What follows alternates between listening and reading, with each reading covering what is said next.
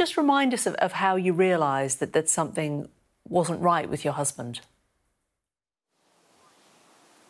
Les developed this smell when he was just coming up for 32, and I kept saying to him, "You're not showering properly," and he became quite angry about it at first, but I decided, well, we have to live with it, that's it, and didn't think much of it, and it would come and go, but it was getting stronger and stronger, and various other things happened. He was a bit more tired, grumpy, and I thought he had a brain tumour. So when he was 44, he went to Salford and was diagnosed by Alistair Young.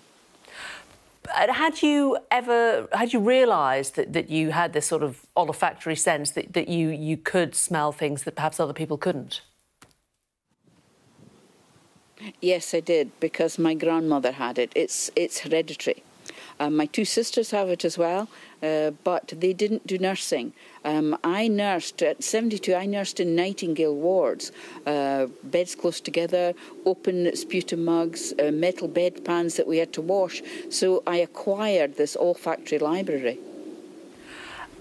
Now, what was the reaction of the medical establishment to the fact that you said, well, you know, I knew that he had something wrong with him. He smelled different for 12 years.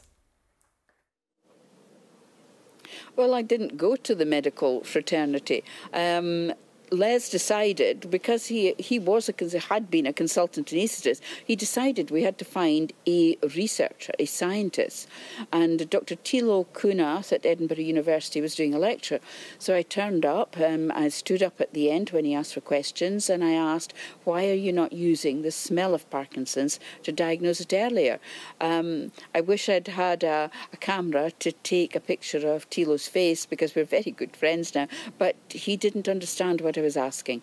He asked me to repeat the question, and he said, oh, well, let's speak about it afterwards. But it was quite a few months before he contacted me again, because he'd been at a dinner, and this researcher in cancer had said to him, look, find that woman. And he found me through Parkinson's UK. And how have we now got from that point to the point where there is actually now a swab test that can be done? This is 7 years now. I have to commend the Barn Group at Manchester. They've tested, retested. They have done everything possible to make sure it has been in swabs in a freezer, outside on a desk, and they have done every possibility and retested many times to make sure that this is perfect. So now a machine is doing the job that essentially your nasal passages have been able to do all of this time, and your families also. What does this mean? Yes. I hope it means that Parkinson's is now diagnosed with over 50% of neuronal damage. I am very much hoping that an early diagnosis can prevent it getting to the neuronal damage. It will be diagnosed when the constipation and loss of smell, etc., is there, and prevent the disease progressing any further. So it could really help the symptoms for those in the earlier stages of Parkinson and help ease the rest of their time. Yes, very much so. It would, and that depends. We would like to work with pharma as well to make sure their drugs work, because we can measure the volatiles as people are treated.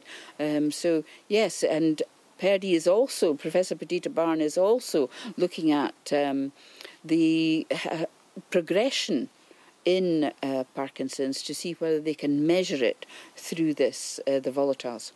It's a fantastic legacy. Joy Milne, lovely to talk to you, and thanks a lot for explaining a bit more about it today. Thank you.